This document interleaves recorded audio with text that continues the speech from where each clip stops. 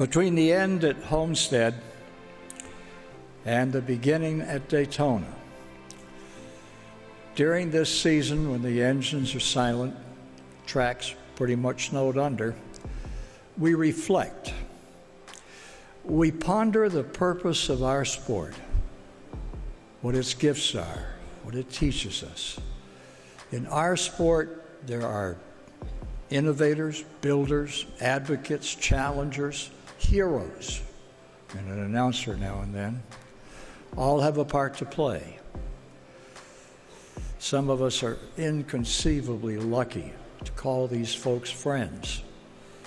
I think we all call them heroes. And I'm feeling like an odd duck in a flock of fancy geese, let me tell you. Ken Squier set the bar and continued to raise the bar over the course of his career for anyone aspiring to work in covering motorsports. Many kids looked up to him and his work, and many admired his voice and ability to tell the story of auto racing. The world lost a good one on Thursday, but heaven gained an even better one. I'm joining the motorsports community today in offering my prayers to the family of Ken Squier, who we sadly lost this week.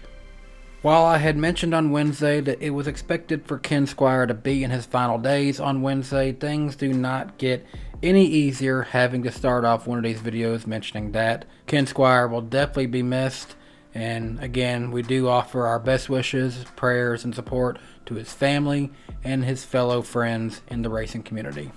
With that being said, welcome to Danny B Needs a Minute. Let's get into the rest of the news.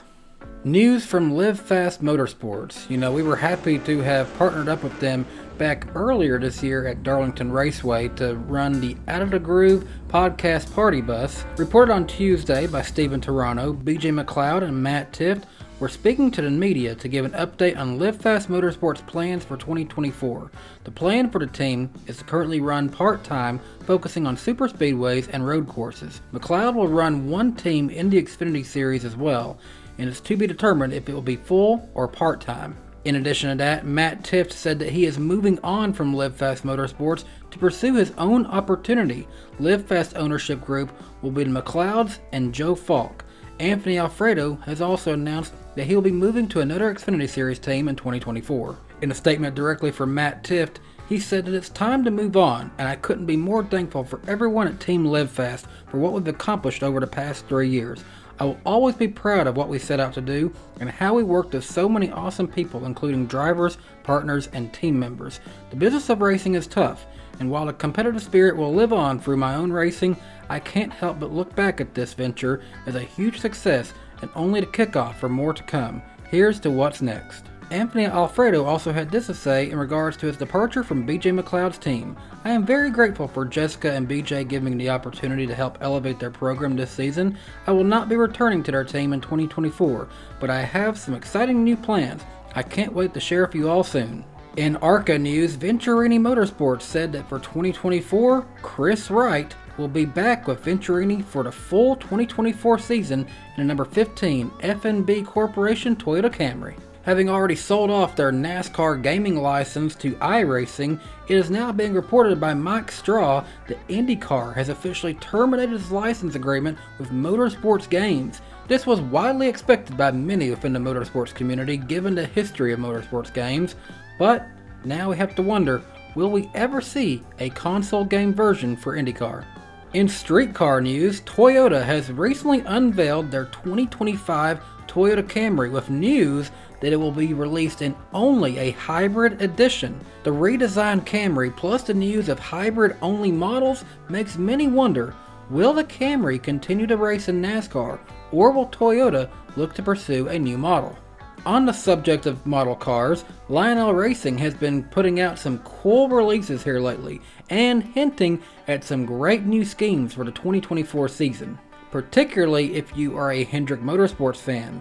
They have been hinting at new schemes to be released very soon by Hendrick and Lionel, with some sneak peeks at a special ruby red design that will run for all 4 cars at Martinsville next year. So far, we've been able to get a sneak peek at a little bit of what appears to be Kyle Larson, William Byron, and Chase Elliott, but the 48 of Alex Bowman still has not been given any sneak peek at all in any of the renderings for their paint schemes for next year. In addition to those cars, Lionel Racing has also unveiled Wave 7 of their NASCAR Authentics line for this year. And it will help commemorate the 75th anniversary of NASCAR with 8 unique champions from the sport's 75 years of history. Those drivers highlighted will be Bobby Allison, Dale Earnhardt Sr., Jeff Gordon, Jimmy Johnson, David Pearson, Richard Petty, Darrell Waltrip, and Cale Yarborough. Speaking of reveals and unveilings, Richmond Raceway has revealed their new logo for next year, and this is leaning in towards most ISC-owned tracks, going to a unique branding that is identical for each track in a way, with unique styling for each individual track, much like what Speedway Motorsports Incorporated has done. Richmond Raceway's new logo has got mixed reviews online. Myself, I thought it looked like something screaming when I first saw it, but that's just my opinion. Keeping on track with announcements from racetracks, Daytona International Speedway has announced there will be a new name for the Spring Xfinity Series race. No longer will it be the Beef It's What's for Dinner 300, it will now be the United Reynolds 300 at Daytona. So I have to say, the United Reynolds 21 car of Austin Hill, while he was already a favorite due to his success on super speedways, being the same sponsor, he's for sure got it locked up, right? It's in the bag. And speaking of NASCAR sponsors, Adam Stern reported that Body Armor's chief marketing officer had a lot of good praise to say for Ryan Blaney on his first NASCAR Cup Series championship. He was quoted as saying, "We couldn't be happier for Ryan, his entire team, and family, and Team Penske. When we first partnered with Blaney in 2017, we always knew he had the makings of the NASCAR champion." Furthermore, to see it come to fruition, along with all the excitement around it over the final few weeks of the season, it's been really special for the entire Body Armor family, and we couldn't be more proud to be along the ride with him throughout the journey. In addition to that, Body Armor did release a very clever video with Ryan Blaney, showcasing that they are proud of the partnership, and this is one of those partnerships that I would not be surprised to see for many more years to come. Keeping with news reported by Adam Stern, he shared some updated renderings of what Speedway Motorsports and architect firm DLR Group envisions for a renovated Nashville Fairgrounds Speedway and what it would look like as Speedway Motorsports continues to try to finalize a deal with local municipalities. You can take a look at these photos and it looks very modern. I have to say, I think I like the way this looks.